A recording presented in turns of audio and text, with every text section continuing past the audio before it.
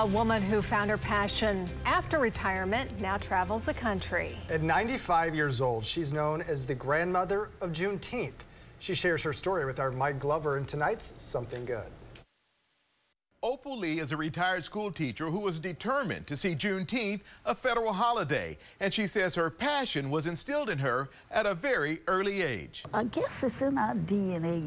You just gotta help where you can, and whatever you start, you better finish it. So when she picked up the torch to make Juneteenth a national holiday, she wasn't looking to become a national symbol. This is not a me thing. This is a we thing. She started by getting signatures for a petition to take to Congress. With the help of P. Diddy, we did 1,500,000 signatures that we took to Congress. Cities all over the country began organizing marches for the Juneteenth holiday and requested Miss Opal's presence. I was invited all over the United States.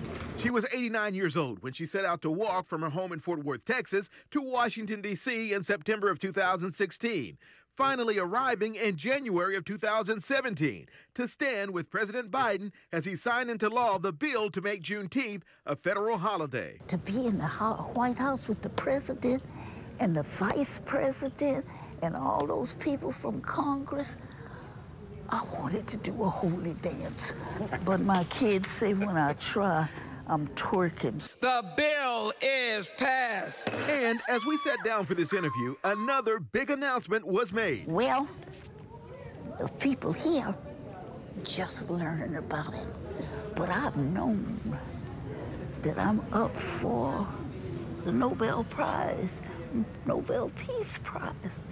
And I'm delighted. Now at 95, Miss Opal has received numerous honors. Currently, her efforts are focused on a Juneteenth museum just down the road in Fort Worth, Texas.